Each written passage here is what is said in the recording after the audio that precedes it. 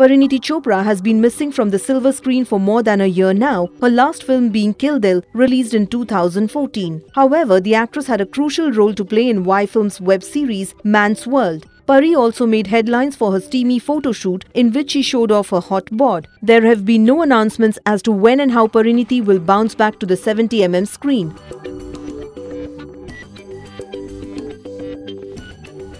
In an interview with Hindustan Times, she said that if she does not succeed in Bollywood, she would look for other things in life, but right now she would like to be a part of films. Talking about the unpredictability of the business of films, she said that films and their fates are unpredictable and beyond one's control, and that one should not let all this affect their health.